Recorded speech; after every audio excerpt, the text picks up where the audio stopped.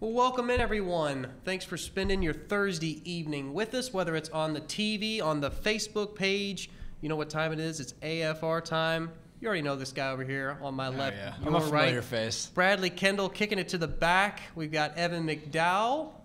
He's checking out his watch. It's the wrong day, but it's the right time. That's right. And it's the same place. I'll take it. Same place, same time, just different day. And it's AFR time. It is AFR time. Bradley, let's dive right into it after further review. After further review, is Clemson, do they have the greatest 4 quarterbacks in history? What? Could it be so? That's a tough question. For a team that didn't even win the championship last year, could the guys coming in make this the best roster of quarterbacks A team that wasn't even supposed to win its division last year. we've ever seen in college football history? That's a lot of history right there. And there's a lot of teams with a lot of great quarterbacks. And we're going to break it down for you. Well, I guess to start off, do you believe in your mind that Clemson has the 4 best quarterbacks assembled? From my notes, and I think Evans too, this was the last topic of tonight's show, but this is now going to become the first topic of tonight's show. AKA the only topic of tonight's show. Of reorganization here. I'm going to flip to this page in the notes and talk about what we saw at the spring game on Saturday with Tom Luginbill on the sideline and having access and his comments after the game referring to Clemson having the 4 best quarterbacks on a single roster in college football history.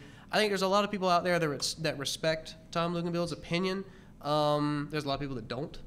You know, that comes with any college football analyst. I don't know. I mean, I think that it's hard to say. As a Clemson fan, I want to say yes. I think we're biased, and we want to say yes. Yeah, to you've that, got of your mind saying something, you got your heart saying something. I think as a Clemson fan, you would want to say yes. I think when you look at the hype surrounding who we have on the roster now, you would want to say yes. I don't think it's something that I would tend to always think about when I thought about this roster. It was just something, when I thought of it, well, maybe they do. It's not something that stood out as It's just very amazing obvious to me that we are at this point in the middle of the offseason when last year about this time we were all sitting here going, well, Kelly Bryant's going to be the placeholder for a year. We got this new guy, Trevor Lawrence. I hear he's pretty good. We should, he may take over next coming year, and then we'll be fine. But then all of a sudden, Kelly went out and won 12 games as a first-year starter, the most in Clemson football history. And it became a reloading year as opposed to a rebuilding year. Yeah. And even though at times his accuracy and his deep ball make me cringe, the fact that he contributes so much to the team in terms of leadership and performance really can't be overstated. I think that, it just goes to show what Jeff Scott and Dabo and Tony Elliott can do and develop throughout a year to be even having this conversation. Because did you think that Kelly Bryant was going to be even remotely close to performance that Deshaun Watson displayed? Not at all, especially when we saw him this time last year in the spring game. It wasn't anything very impressive. And look at the spring game from this past Saturday. There was he threw it okay, but he couldn't run the ball. That definitely plays a compared to factor. the other guys, compared to Trevor and compared to Hunter, I felt like Kelly was the least performing of those 3. I think people were very upset with him as opposed to when they were last year. They were like, Kelly wasn't expecting much, but now the expectations are a lot higher for him.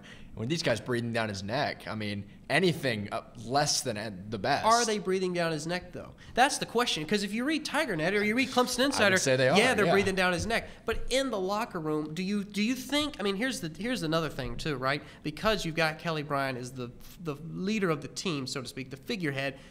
Unless guys in the locker room start taking sides or supporting different players, Kelly's going to start. Dabo likes it because it's not up to the locker room; it's up to Dabo. You would be amazed at the sway I think a locker room can have on a coach's decision. If the team comes to Dabo and says, Dabo, we really feel like Trevor's going to give us or Hunter's going to give us the best chance this year and not Kelly. That's different. If they voice their opinions on it, then that could change. And that's something that we haven't seen in a Clemson locker room. And is that since something Dabo's you really been want? Here. Oh, no, not at all. Absolutely not. But no. This kind of stuff, this kind of coverage in the media, I think you could see that. Because, the players are still allowed to have social media during the offseason. Now, I understand they're not going to pay as much attention to it, hopefully, as we are. But everything that you're reading online right now indicates that Hunter and Trevor are right there for the starting job, and Kelly's got to be careful or he's going to lose it. I think they like the competition. I think that's one thing that even the coaching staff would agree that they enjoy seeing, especially at a quarterback spot. You want to feel like, we'll talk later about with Jalen Hurts and, his backup. You want to feel like it's not just your spot given to you. You have to earn it. And I think that's something that Kelly's going to have to prove this offseason and going into the next year. And I think that's going to be good for him. It's going to make him probably not work harder, but it'll definitely keep his mind straight and be focused on next season. Evan, you think it's wise for the media, and when I say media, I mean the Clemson beat media, to be harping this issue so much? I mean, in my opinion, I feel like you have more important questions to deal with in the secondary than you do at the quarterback position because, as we have said on this show now for several weeks, the overwhelming expectation, regardless of the spring game, is that Kelly was going to start in the fall. I think that's what Dabo even alluded to. Yeah, Kelly's going to start in the fall. So what do you think that there's a could it be harmful to the team chemistry that the Clemson media keeps harping on this issue? I mean, I don't really think so. Like, how much do you think the team's really taking into account what Will Vandervoort or somebody has to put on TigerNet? Like, obviously they know that, hey, we've got 4 good quarterbacks on the roster. We've got 2, 3 really good quarterbacks on the roster. Like, this is a good problem to have, but like, I don't think it's going to make enemies out of anybody. Like, this shouldn't be a bad thing because it's not. Like, we have too many good things. I don't see how anybody can be mad about that if you choose X over Y. Like, but it's all everyone's talking about, though. Well, yeah, because it's a fun thing to talk about. Even if we didn't have any competition, everyone would still be asking about Kelly Bryant. I get it. I mean, I'm not saying it's wrong of us to sit here and look at the quarterback situation or the roster right now and be like, oh, this is an interesting, intriguing situation. But it's everywhere right now. That's all we're talking about. But do you really think they're going up to Dexter Lawrence and asking him who do you think is going to start at quarterback for y'all? No. Even if they ask him, he's not going to answer that. Of course not. No, and everything that I've seen, I've saw because Kelly won the Male Athlete of the Year at the Clemmies, which is basically the Clemson version of the ESPYs for the athletes. And I saw that Austin Bryant tweeted something in support of Kelly, congratulating him, and then Cleveland Farrell retweeted that. So I still think that Kelly, I understand the talent, and we all saw it Saturday, the talent of Trevor and Hunter, and even Chase. But I think that in terms of leadership and experience, Kelly has that. Kelly's a senior. He's been here the longest out of all. And that's why he has the support of the team, because the team saw him do it last Well, and that's year. also why he gets the benefit of the doubt and he gets to be the season starter. Like, that's why we all assumed he was going to be the season starter anyway. Like, if you have 2-3 years of experience, if you were on the bench for 2 years behind, the Deshaun Watson, if you will, the Deshaun Watson. I don't know why I put the emphasis on Deshaun the Deshaun Watson. Like, I mean, that's a Heisman runner-up. Like, that's one of the best college quarterbacks of the last 5, maybe even 10 years. So, like, the fact that Kelly Bryant not only has that experience behind him, also sets the record for most wins in a season for a Clemson starting quarterback in their first year. Yeah. And he knows the system the best. He's been around the longest. Like, obviously, he gets the nod right off the bat just for those aspects alone. Now, athletically, he's also a super gifted runner. As far as arm strength, he might have the weakest arm of the 4 quarterbacks on the depth chart. And I don't think anyone's going to argue that either, because we know Kelly Bryant doesn't throw the ball like Deshaun Watson or like Trevor Lawrence, for that matter. He wasn't throwing that many interceptions. I mean, we talked about how Deshaun Watson threw more interceptions than Kelly. So, and I agree that Kelly probably has the weakest arm of those quarterbacks, but you still look at his efficiency. And I think you also saw how Jeff Scott and Tony Elliott changed the offense around him. I mean, they made him more of a running threat, and they're used to that. They come off an entire season of doing that. To completely flip script and make Trevor have to do a completely different offense now is tough. I mean, you want to stick with what worked last year. Why shy away from it? Just because we had one bad game against Alabama? I don't see that as, what would keep Kelly back from starting. Well, I think it was more offensive line performance in the Alabama game than it you was could Kelly. argue that, I mean, for sure. You just sat there and watched the wet paper bag that was Clemson's offensive line, throwing it back to Evan from a couple weeks ago, Copyright. Louisville. And it was just like Kelly had no time to do anything. Yeah, so half of it's maybe his fault. The majority of it's probably not, though. So we'll see if the offensive I just think line it's helps this intriguing. year. I think that it's definitely an interesting issue, and it's one that we really won't have resolved until the fall. Although we're also dodging the original question.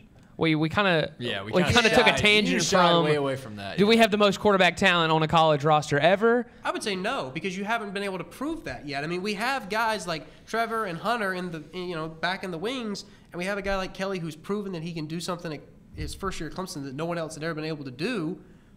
But I think that a large part of our success not only is on offense in the quarterback position, but it's also on defense, and how rock solid that's been the last few years, and how that's allowed us to elevate our play to the next level. I'd say you have the most potential out of For four sure. quarterbacks. Maybe not proven talent, but in terms of what we foresee them doing down the road? That's all subjective, though. You're just sitting here and this guessing. is all subjective. I know, but that's what I'm saying. Like, you can't sit here and say that Clemson possibly has the best 4 quarterbacks. Well, that's exactly what Tom Luginbill said. We haven't seen Trevor Lawrence play yet.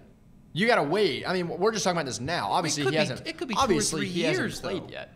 But if you want to talk about overall talent out of even just a third-string quarterback, okay, in Hunter Johnson might have the best third. You could say it in high school. You could say, yeah, we can. No, well, they have to be on the roster first. As of right now, we probably have in terms of depth, we have the best quarterbacks on a roster in the country right now.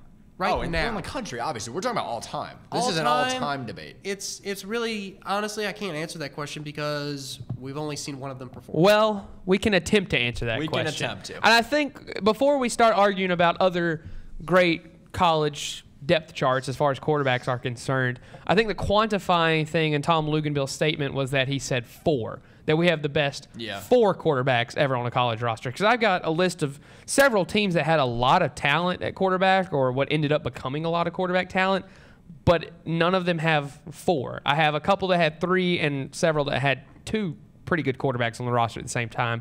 But, and like you're saying, Jay, we'll not be able to fully answer this question until after we see not only the collegiate but also the potential professional careers of Kelly Bryant, of Trevor Lawrence, of Hunter Johnson, and of Chase Bryce unfold. Then we can really look back and say, wow, like we were stacked at quarterback. Or we could see, like, you know, we might see one of these 4 guys make the NFL. We might not see any of them have a successful NFL career if you really wanted to be pessimistic. So once we see how they unfold and how they play out throughout their college and NFL careers, I think that's when we'll be able to look back and say we were either stacked at the quarterback or we were really overrated at the quarterback position. But like the teams that I've got right here with good quarterback depth charts, none of them had 4 that were worth mentioning. It was all 2 or 3. Yeah, no, most of them don't even have 3. I think that if at the end of the year, if things go according to how they, should go at this point, in terms of performance. Personally, I think that Clemson can walk away and say that they had the 4 best D linemen in one grouping ever. Don't change the subject. I think those 4 guys can make that argument. I don't think anyone's arguing that. We're arguing quarterbacks here, Jay. That's ever. Maybe not even a debate either. I can't think of a greater defensive line probably ever. But in terms of the quarterbacks, this is the most comfortable you have. Right, Bradley? What? You got a list of a couple of teams with good quarterback depth charts as well. Yeah, I got right? a couple of them. Only 3 out of I had 4 of the top ones that I could think of right off the bat. It was Florida in 2007. Yeah, I got that. Cam Newton. Yeah, Tim Tebow, Cam Newton. Got that one. Alabama in 2009 had A.J. McCarron and Greg McElroy. Yep, got them too. College quarterbacks. The only one I had with 3, or the only 2 that I had with 3, was the Ohio State team from a few years ago that had Cardell Jones. Yep, as had third them. String. See, if you're going to start making those, if you're going to start listing out those teams, what I would want to know, if I'm listening to this discussion, is, okay, how many wins or how many starts did each of those guys get? Because we know the starter, the first string guy, he got a bunch of starts. How many starts did the second string guy get? How many starts did the third string guy get? Well, they all obviously didn't play in one season. Let's see. Bradley, you said you don't have any more. Those were the only ones you had, right? I had USC in 2002. That was my last one. Okay, let me. Matt Leinart and Matt Castle. Yeah, I had Matt Leinart and Matt Castle. Carson Palmer was on that team as well. Yeah. 2002 USC, yeah. All right, so some other teams that I have, and you can debate whether or not you think they're worthy of saying, oh, this team had really good quarterback depth chart. But, I looked at it in terms of not only collegiate starts and careers, but also I kind of factored in NFL, but not really. So, and this will make more sense. So, I got 2014 Baylor, Seth Russell, Bryce Petty, Jarrett Stidham, all ended up becoming college starters. 2 of them at Baylor, and then, of course, Stidham transferred to Auburn and has had a pretty nice career so far down there with his senior year to come. 2015 Notre Dame, Deshaun Kaiser, Malik Zaire, Brandon Wimbush. Now, I know none of these guys are really good except for Kaiser, who's with the Browns now, but they all started college games. Yeah, really. 2009 Oklahoma, Sam Bradford, Landry Jones. Now, obviously, both of those have had pretty solid NFL careers, even though Jones has been a backup in Pittsburgh for most of his career. 2005 Texas, Vince Young, Colt McCoy. Both of those have been some of the best college quarterbacks of the 21st century. NFL. Yeah, no, NFL. Don't say NFL. I was you can completely write them off. And then we go back in time a little bit. 1992, 1993, Florida State had Charlie Ward and Danny Cannell. Wow. Now, neither of them obviously had significant NFL careers either, but at the college level, they did enjoy a good bit of success. even further back, 1984, Miami, Florida, Bernie Kosar and Vinny Testaverde. Oh, See, I'm not doubting. I love Vinny. I'm not doubting Big that Vinny these guy. 4 guys have. You haven't heard the potential best to one be yet. Great. Hold on. There's one more, and this one I had to put a star next to it because of NCAA regulations on freshmen being on the varsity football team. But in 1964, technically on the roster, even though one of these guys was a freshman and not really on the varsity squad, 1964 Alabama, you had Joe Namath and Ken Stabler, Dang. the Snake. Not bad. Not bad at all. Good recruiting. I thought that was Even interesting. back then. Thought that was interesting. Yeah, I mean, I don't think that you could sit here and argue that these 4 guys at Clemson right now have potential to be great quarterbacks, whether it's at Clemson or one of them transfers somewhere else. I just think that it's a little naive to sit here and pretend that we've only seen one of these guys actually perform in a real game, to say that, oh, Clemson has 4 of the best quarterbacks ever, and we've only seen one of them play out of 4. When you have a chance for, We've seen Hunter Johnson play.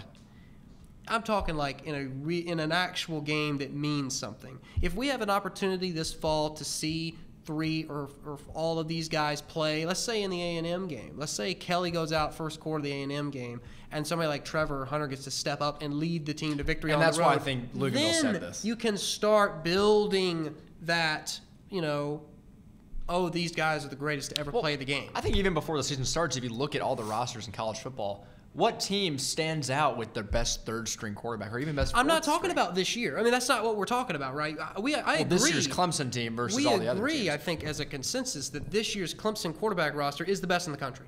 Wouldn't you say, Evan? I mean, it's the best in the country. But the question is all time. And I'm saying that from my point of view, you can't really sit here and say, yes, they're the best from all time because we haven't seen them play. I think right now, as far as quarterback depth charts are concerned, even though there was only 2 of them and like one of them didn't count at the time, I think 2007, 2008 Florida can probably brag for having the best amount of quarterback talent on the roster at the same time, because that was the one year that they had Tim Tebow as your starter and your Heisman winner, and you had Cam Newton, who was buried on the depth chart, and of course, with stealing the laptop, transferring to a JUCO in Texas, and then leading Auburn to that ridiculous season that they had and just sweeping the Heisman voting. Season opener, if I recall correctly. Good game, too. Yeah, Clemson took them to overtime. Yeah. I think it was the only team that But took I think them to overtime. I think that assembly of talent, those 2, and again, those are 2 of the best college quarterbacks over the last 10 years as well, and some absolutely stellar years and well-deserved Heisman trophies. I think at the collegiate level, because obviously Cam Newton's enjoyed more NFL success than Tim Tebow probably ever will. Not more baseball success, though.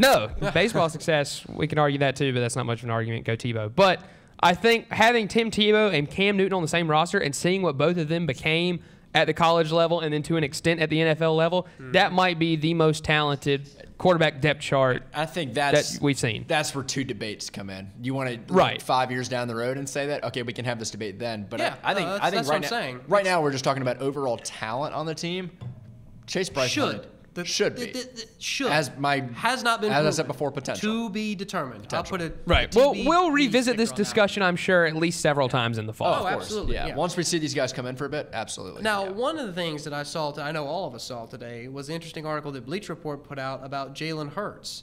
And I know he hasn't had a chance. Speaking to of quarterback speak to- battles, You the could even depth throw charts. Alabama's 2018 team. Yeah, on here. he hasn't able to talk to the media right now, obviously, because they're in the middle of spring ball. But his dad had some interesting comments talking about how. Very interesting. Yeah, well, it was talking about how that since he came out in the championship game last year and was replaced by Tua Tagovailoa. Tua Tagovailoa. The best name in college football.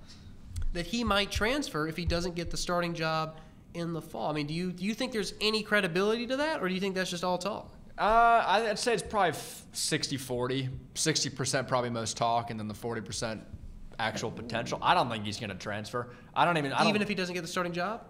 If he doesn't get a starting job, I don't think he will. I don't think I think he's going to stick around just because of what he's done there. If this was after 1 year, maybe, but he's been there for two years now, right? This is his junior year.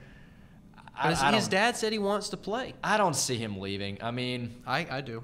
I think it's possible. I don't think he will. I think he knows what he's done there before. I think the fact that Tua has only played 1 quarter before, so there's still a chance that Jalen could still come back. I mean, Tua, like I said before, Tua's only played 1 quarter. If he comes in, doesn't get the starting job, and screws up the first couple games, Jalen's right back in there. And as opposed to waiting out a year to go transfer somewhere else. Well, listen, Saban's thinking this too. I mean, Saban realizes that one of these guys, either it's Tua Tagovailoa or Hurts, might transfer, which is why he went after, who was it? It was former East Carolina quarterback Gardner Minshew. Sure. Never heard of him before. Okay. Apparently, he ended up signing with Washington State or transferring to Washington State. But I'm sure it's crossed his mind, and it's not a bad problem. Well, Saban obviously has got to look at all the different scenarios. And all the but that different just things goes to show you that this is. I think there's a little bit more to this than people are talking He about. might just be right going now. after a third-string quarterback. I don't know. I mean, do they have one on But the do roster? they need a third-string quarterback? Maybe not. But if the guy was looking for it, I don't know. I mean, and we all read that same article too, but I think maybe it was another article that I found that said that the reason Saban would look for a graduate transfer is not only because if Hurts does transfer and catastrophe strikes and Tagovailoa tears an ACL or something, you got to have somebody, right? So that's part of the reason you look for a graduate transfer. The other part is to even heat up that quarterback duel a little bit more. Like, keep both of those guys on their heels from a completely different perspective. Just say, hey, look, we're throwing another hat in this ring just to see what'll happen. So I think that kind of adds a little fuel to the fire, if you will. I would never. I think it'd be really shocking if Saban signed another guy and then that dude actually had a legitimate chance of taking over from those two guys. I think that's only Saban covering his bases. Like, I mean, at this point, he can't control what these guys do if they don't get the starting job, but he can't control having a decent guy to come in there and fill up that backup role. And in all likelihood, Saban's probably going to continue this competition for as long as he possibly can. Well, like we said with draw it Clemson, out. it's great to have competition at the quarterback Oh, position, yeah, especially absolutely. with a guy who's been proven before and feels like he's earned the right to have that role, which clearly is not the case here. I think the one interesting fact is that he brought Tua into the championship game, which shows the savings. In back-to-back years, He's by the willing way. to do anything. And Well, it wasn't working. We were all sitting there watching that championship game going, Jalen Hurts needs to come out. Yeah. Jalen Hurts needs to come out. Yeah. Jalen Hurts came out. But when And you in 30 weren't minutes- saying that the national championship the year beforehand against Clemson, and in the article it says, and this was to argue, this is pro Hurts, says Hurts is 26-2 as a starter with one loss in the national championship against Clemson, the other one against Auburn in the Iron Bowl last year. Except for a drive for the ages from one of the greatest college quarterbacks of the modern era, Deshaun Watson. In the 2016 national championship game, Hurts would have led Alabama to one national title. He then led them to the precipice of another one in 2017, only to be replaced by Tagovailoa in the second half.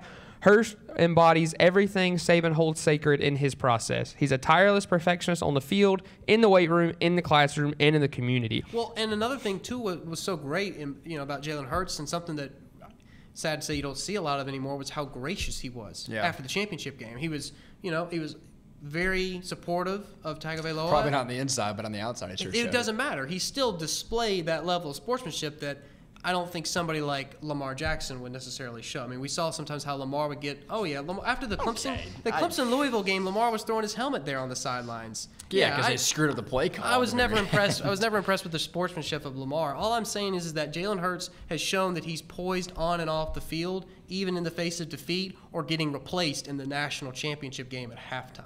And would that poise then translate to you just running away from the program instead of sitting in there? That would be you transferring to a program where you want to play. There are plenty of schools out there that'll take a talent like Jalen Hurts. No, that's Well, here, you want the top 7 according to SEC country where Jalen Hurts could potentially transfer? Hit me with them. Texas, Houston, TCU, they're all listed because Hurts is from Texas. So those would be, some hometown I could see Texas cooking there. And then also Arizona State, and this was interesting because he was recruited out of high school by Arizona State before Herm Edwards got there. But a reason he might not go there is because Blake Barnett, former Alabama quarterback who lost the quarterback competition to Jalen Hurts, is already there, so you probably wouldn't want to duke it out with him again. Notre Dame, because he is a better version of Brandon Wimbush, and Notre Dame needs all the help they can get. Kansas, because they need literally anybody and everybody. And Florida Atlantic because of Lane Kiffin. Hurts possibly has a chance of going to Kansas?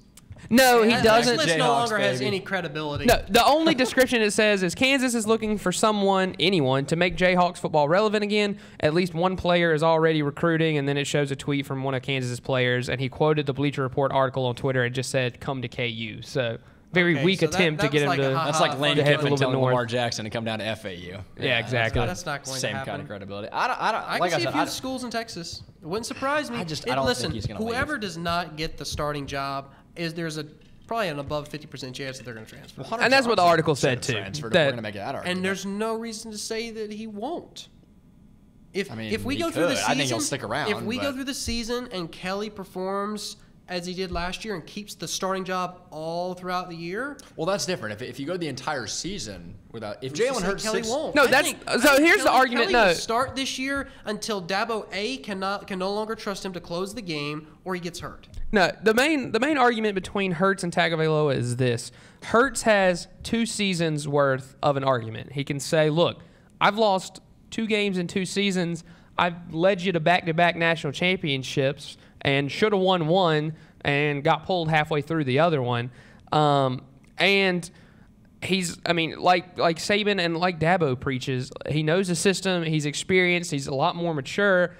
Tagovailoa's argument is, I played 2 really good quarters of football with what the article referred to as house money, where I had basically nothing to lose and everything to gain. And other than a couple dicey plays and, a bad interception where my defense bailed me out the very next play, I played pretty well and won us the national championship. So you've got 2 seasons worth of argument against 2 quarters worth of argument. And we all know how talented Tagovailoa is, and we know how successful that offense could be with him at the helm. But at the end of the day, the stronger argument, despite the fact that, Jalen Hurts went through some points last year where he took too many sacks, held onto the ball too long, couldn't quite read the defenses as efficiently as he needed to, he's still got a stronger case to be the starter because he can say, look at how good I had been doing.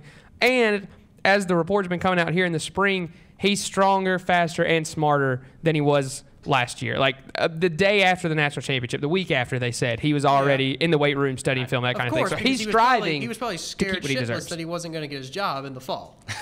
I would be. I mean, if I had a guy that was a freshman, was he a true freshman? Yeah. True freshman came in. I got sacked by the coach at halftime, sat on the bench, and a true freshman replaced me and went on to win the national championship game. I would be.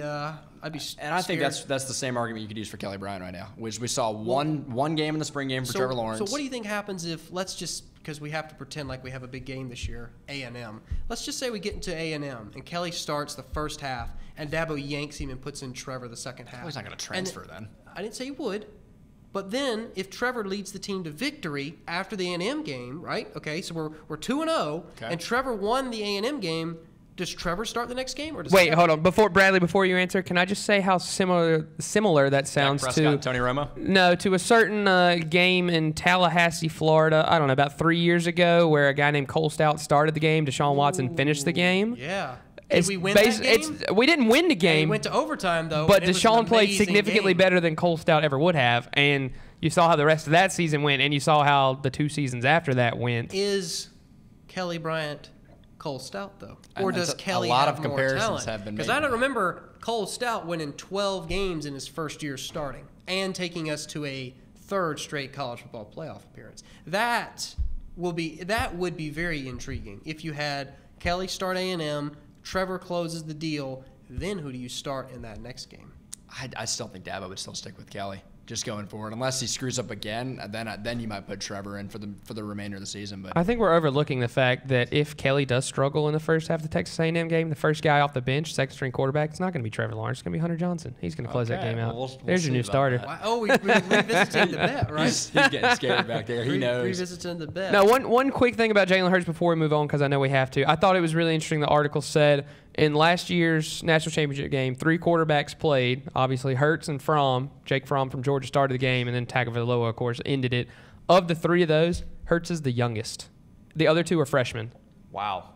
Isn't that ridiculous? He enrolled at Alabama in the spring at 17 years old. That's insane. He was like a month away from his 18th birthday. So even though he's set to graduate in December and he's got 2 years of experience, he's still the youngest of those 3 guys. That is impressive. That's amazing. And for the maturity Yeah. that he showed during the national championship game, post-game, that's very impressive. Wow. A lot of poise. And just wait again. Sorry, hate to interrupt Oh, again. no, we got to move on. It's I time to know, move on. but I just had one quick That's question. Next segment. You mentioned how graceful he was, after the national championship, how, humble and, giving Tagovailoa all the credit, which he deserved it. Do you think he's mature enough to act that same way had Alabama, let's say Tagovailoa played well, they got it close, but if Alabama still went on to lose, do you think Hurts still carries himself with that amount of grace and is still that humble. It still sings Tagovailoa's praises as much, or you think it was easier because they won? I mean, well, winning a national championship is obviously the penultimate goal, regardless of where you are on the depth chart. I mean, you'd ask any third-string guy, and they still want to win the national championship. I would like to give him the benefit of the doubt because he hasn't shown me anything to indicate that he wouldn't have been that gracious.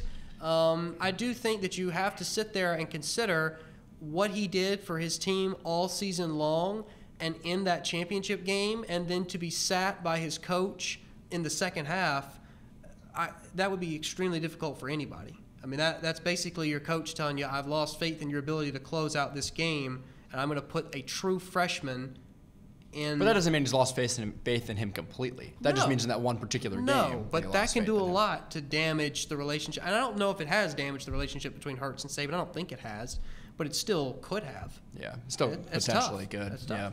Last thing we want to talk about, we have about less than 60 seconds, so we'll make this a quick we can talk as long as we want. Quick segment, just recapping the spring game. I mean, it wasn't too many surprises. I mean, it was basically about what everybody expected. We saw some good quarterback play across the board. Saw some good wide receiver play. Very good. I.e. T. Higgins. I think Trevor to T is going to be a lethal very combination. Dangerous combination. Maybe not this year, but definitely next year. Yeah, no doubt about it. One other thing I saw, Kelly didn't run the ball at all. They obviously kept him protected, so that could obviously change, the way that his game was looked at because he was forced to throw the ball. And the D-line had a couple of sacks. Dabo gave him a couple of sacks. You saw Xavier Thomas get mixed in there. KJ Henry towards the end. Isaiah Simmons also played a good bit. So it was good to see some of the younger guys get a lot of recognition. Trevor Lawrence got a huge standing ovation as soon as he came in. You could notice that immediately compared to all the other quarterbacks. The crowd was definitely into seeing him on the field, and I don't know, it was really cool to see. I went back and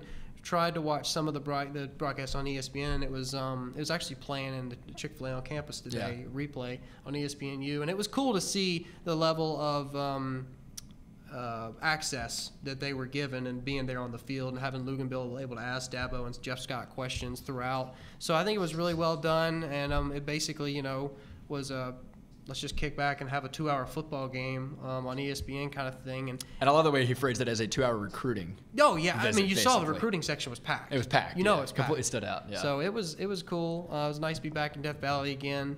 But bittersweet because it's the start of our senior year of football. Let's not talk about that yet. No, let's not talk about that. We'll still hang around there for a couple. Also, of years, and I just think this is interesting to note because I'm reading this article on ShakingTheSouthland.com, which I just wanted an excuse to say Shaking the Southland. But we talked, I guess it was last week, previewing the spring game about how concerned we were about the defensive backs, our safeties, our corners, that kind of thing. There were 4 interceptions in that spring game.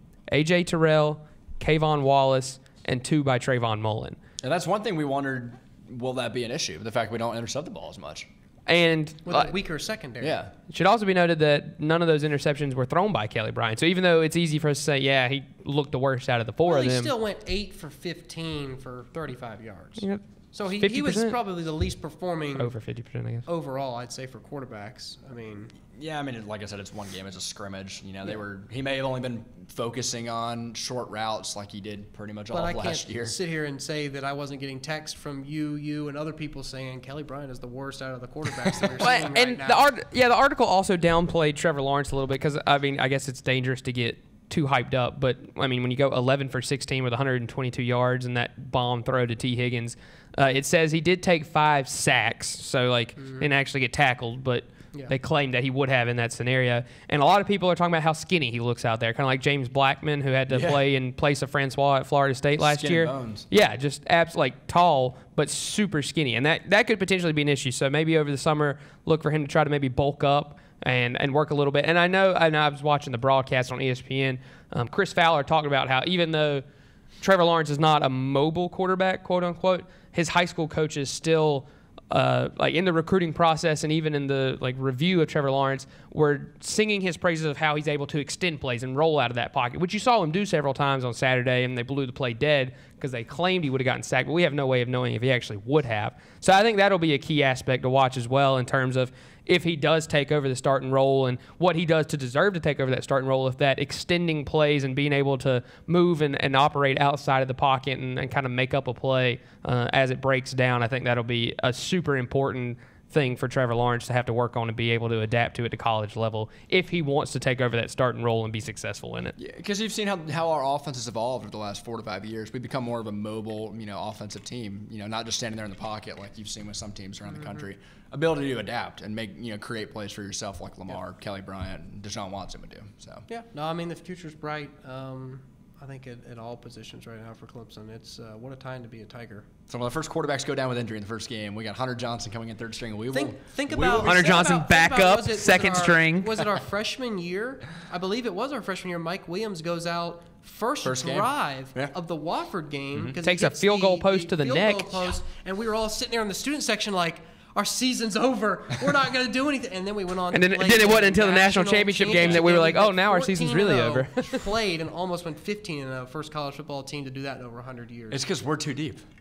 Yeah, literally. No, I mean, like I say, there's going to be something that goes wrong this season, but Clemson has shown time and time again that they can bounce back, and I really am looking forward to watching them in the fall. But we're looking forward to bringing you more shows in the fall. It's been a lot of fun. We got one more week of shows. Close it out. And then we're going to close out season 2 of After Further Review. Almost 50 episodes. Got to do something special for the Big 5. Hard to believe. Been a lot of fun bringing you this edition of AFR tonight. Thanks as always to Scout in the back switching it up for us. New chief engineer. I didn't want to forget. Congrats. Congratulations to Scout. She's the new chief engineer at Tiger Vision. Beat out this boy right here. Yeah. Well, wish her the best. Humble and grace when facing adversity and someone getting the position after you and doing a little bit better. You're the Jalen Hurts of Tiger Vision, Jay Smith. Well done, buddy. I'll take it. I got to play in the championship game. May not have won it, but I got to play in it. Scout Tagovailoa back here. No, but congratulations to Scout. Really well deserved, and hopefully she won't get fatigued of showing up here every day and doing every single show on Tiger Vision. She loves showing up here. For Bradley and we love Kendall, that she does that. I'm Jay Smith. This has been After Further Review. Thanks for watching.